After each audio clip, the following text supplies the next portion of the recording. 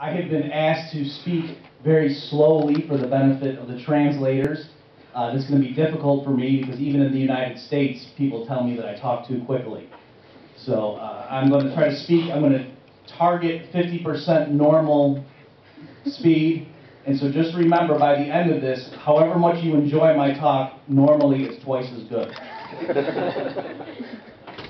So our panel this morning is on taxes, and specifically about tax harmonization, FATCA, things of that nature. But let me first just make some general remarks about how economists normally analyze tax structures, because I think there's what the general public doesn't realize is that high marginal tax rates are very destructive and inefficient in ways beyond simply how much money goes to the government, right? So let me just explain some of those principles so you understand the concepts here.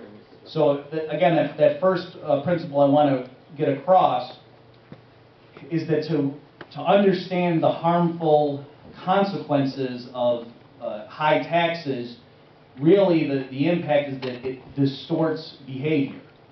So much of economic science, going back to Adam Smith in 1776 and even earlier than that, much of what economists have done is to study and explain how market prices give proper signals to people in the market so that producers end up doing the things that's in the public interest.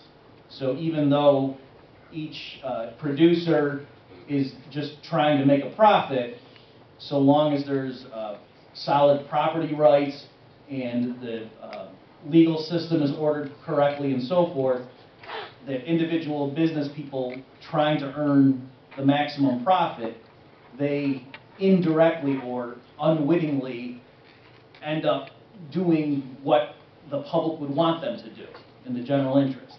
Right? So that's the normal baseline of a market economy, and that's partly the discovery that was so amazing that started economists for the last several hundred years studying this amazing fact of how the world works. So the problem is when the government levies large tax rates, it interferes with that mechanism. It distorts those signals that the market prices are giving. So just to give you some simple examples to make sure you understand the concept and how it operates, imagine there's an individual who is very talented and he's trying to decide between two jobs. And so one job is very leisurely working at a bookstore. And he sits behind the counter and customers come in very slowly and he talks to them and they say what books they're interested in. He points them out and he drinks tea and gets to read most of the day. And so that's a very pleasant job and he might enjoy that, get a lot of personal satisfaction, but the salary is very low. And then in contrast, perhaps he also has the ability, he could go to a corporate office in the downtown area where the job is very stressful and he has to work long hours, and maybe if there's a major deal that his firm is working on, he has to go in on Saturday and Sunday, and so he is always stressed out, but his skills are very useful there. So in a market economy, that individual has the freedom of choice. No outside person can force him to work at the one job or the other, but there does need to be a way that society sort of lets him know how much they would rather he do the one job versus the other. And so in a market economy, it's the salary or the wage that conveys that information. So ultimately, it's his decision, but in a sense, if the very stressful corporate job would pay 5 times as much, then he gets the information he needs to make the decision. So it's not that he's forbidden from taking the leisurely job at the bookstore, but the point is he needs to know how much does society value my labor effort in this job versus this job, because there's lots of people who could work at the bookstore, whereas perhaps his skills are fairly unique in the corporate niche, and so that's why he's able to earn such a high salary there if he chooses. So the problem is that normally the market signals convey the right information for him to make that choice. But if there's a very high marginal income tax rate, the information to him gets distorted. That a lot of the extra salary that the market is willing to pay him, the government takes through high marginal income tax rates. And so if the individual is now considering working at the bookstore, what would be my after-tax income, like how much I actually get to spend on myself, versus working at the downtown stressful job with that after-tax income, now those numbers are a lot closer. Right? So the point of that story is to say he's not fully taking into account how much more society values his effort at the high productivity occupation, because he's not allowed to keep that extra income that it generates. The government takes it. So in a case like that, suppose he decides to work at the bookstore, it's the harm to that is not simply the amount of revenue that goes to the government when it taxes his smaller income. The actual economic damage occurs because he's not working at the job where he's actually producing more as appraised by his neighbors, right? Indirectly through the market process, the fact that he could have earned a much higher salary, in a way, is the market signal saying this is how much we would value if you were to work over here, and yet he's not getting that information. All right, so that's just one example. Another category of waste that is caused by or encouraged by high tax rates is when businesses, when they engage in profligate spending. So, for example, a corporation, when it's deciding to renovate its lobby, if there's high marginal tax rates on corporate income, well then from the corporation's point of view, let's say the tax rate is 50% on corporate income.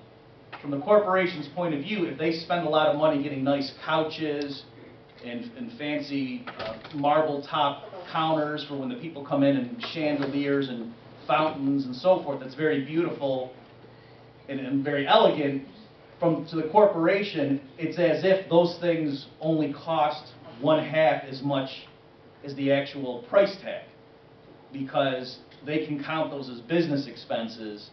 And so if they spend, whatever, 10,000 euros renovating the lobby to make it look very beautiful, really that only reduces their after-tax profits by 5,000 euros, because if they earned the 10,000, then that would have been taxable income, and they would have had to give 5,000 to the government.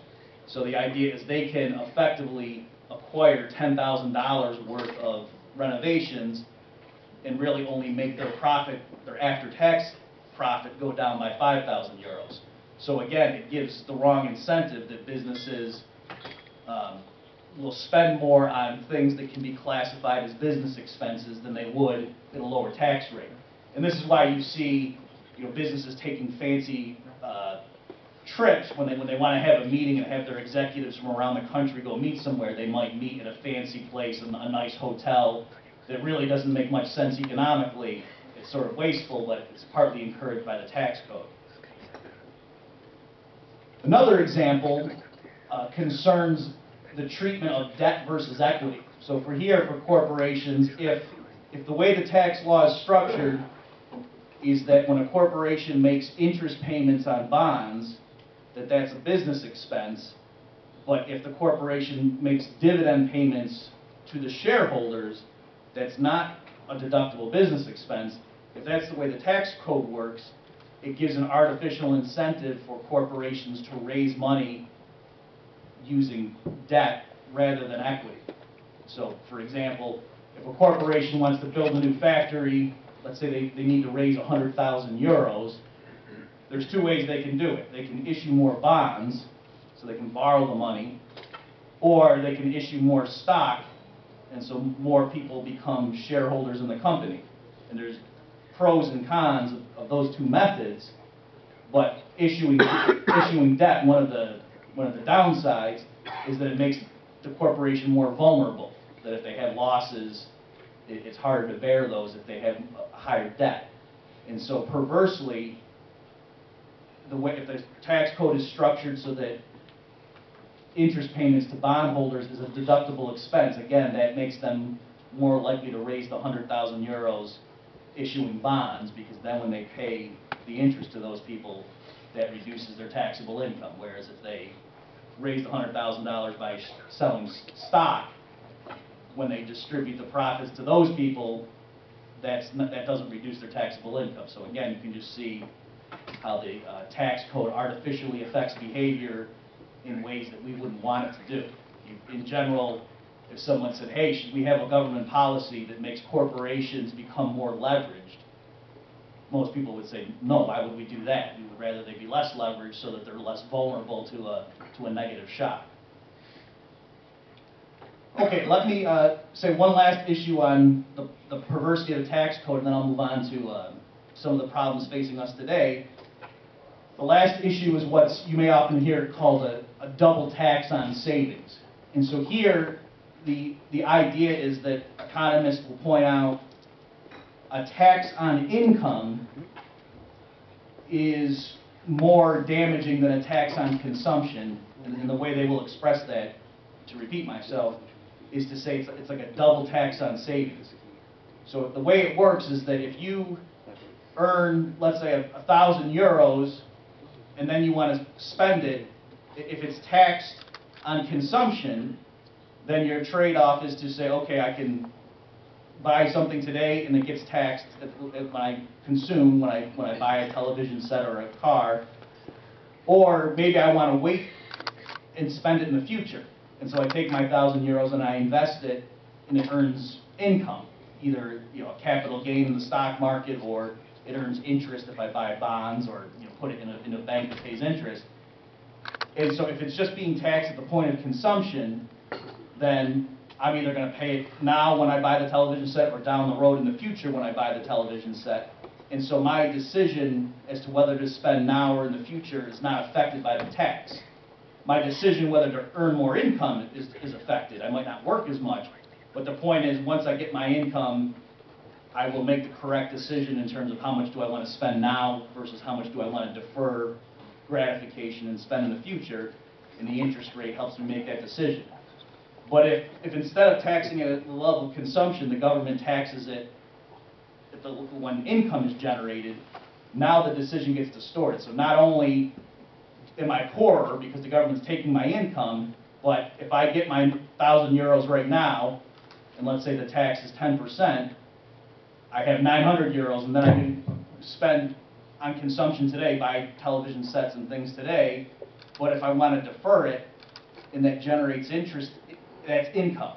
And so it gets taxed again, so it artificially penalizes savings behavior. And taxing income, if interest and dividends and capital gains are included in what counts as income, it artificially distorts people's decisions to make them consume today rather than wait. So again, in general, if I had just asked you, do you think the government should be encouraging people to not save as much, to consume now rather than saving for the future, most people would say no, that saving is good, we want to encourage thrift. But again, the tax code, by taxing income beyond the level of money or euros flowing to the government, beyond that obvious impact, is the fact that it distorts behavior and lowers saving. And in the long run, that's what reduces economic growth. The society is not saving and investing as much. Okay, so let me explain now something more pertinent to the current situation. Think first about, how does a cartel work, right? Like the OPEC nations, the problem they face, right, if they're all selling oil, is they would like to be able to restrict production and raise the price of oil. But the problem is, unilaterally, any one country would have the incentive to increase output and sell oil a little bit below what everyone else is doing in the group and attract more market share. So the way historically that business people get around that is they form an agreement or a cartel, and the best thing is if they can get some government agency to enforce that, right, to keep everybody agreeing to the cartel.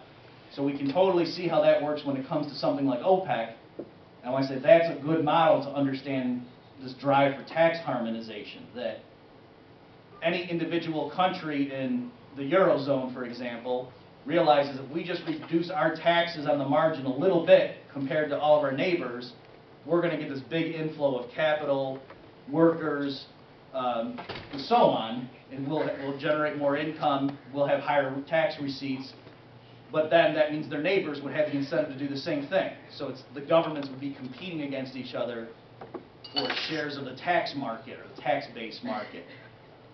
And so if they don't want that to happen, how can they get around that? They can have an agreement to all raise their tax rates simultaneously, enforced by these extra-national organizations. And so far from ensuring simplicity and uniformity and all the good things that are given in terms of praising tax harmonization, I would say it's the exact opposite, that we should view it as an insidious means by which all the governments are going to agree to raise tax rates and minimize the damage to any individual from what they would consider as cheating. Thank you. Ďakujem. Máme